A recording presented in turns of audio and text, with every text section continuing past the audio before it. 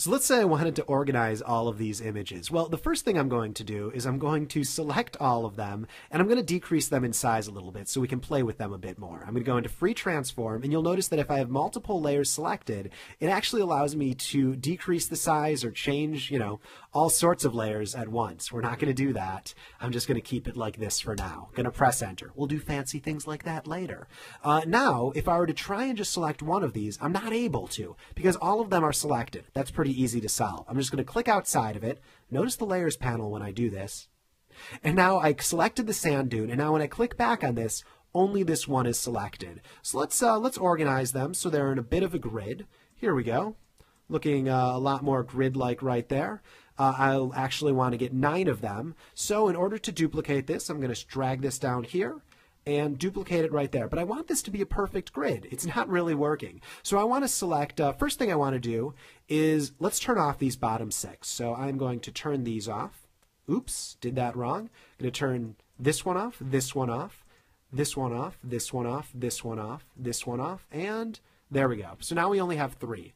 Let's drag this down here, and this down here. In order to line them up, I would select all of them. Now I could try doing that by holding Control and selecting all of them in the Layers palette.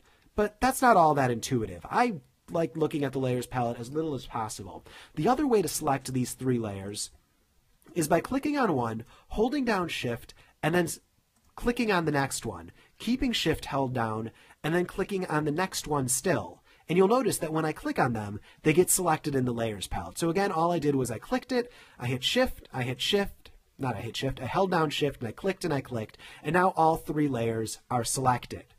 Up here in the options bar, and this is if you're on the Move tool, which you are, there's a lot of options for keeping things organized.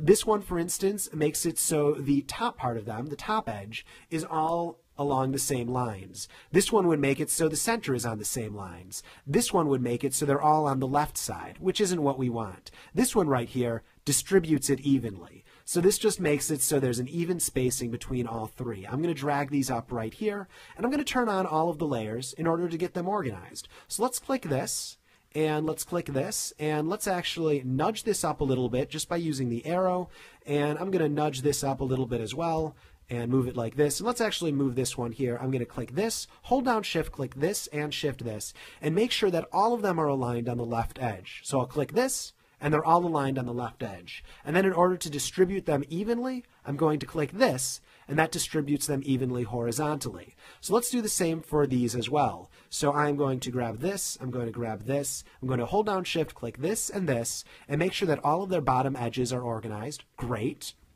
I'm going to press this, and then I'm going to Shift select this, make sure that their right edge is organized. Wonderful. I'm going to click this, hold down Shift, click this and this, distribute them evenly. Oops, that's not what I wanted at all. So I'm going to undo that, and clearly I had a problem. So I'm going to deselect, hold down this, and let's try that one more time. And that worked right there. It looked like what I pressed was some button that I didn't want to press. I don't know what I did wrong, and quite frankly, I'm not going to worry about it. All I did was I undid what I had done wrong, and then I just did it a way that I understood. If you're ever running into a case where you don't understand why this happened how it did, just press undo, click outside, and then start over. It's easier than trying to problem solve what just happened right there. So I'm just going to hit this, and this. Distribute this evenly. It's still not quite there, so I'm going to hold this, and this. And now these are all distributed evenly. This looks pretty good, although I do have to say, I want to move this in a little bit.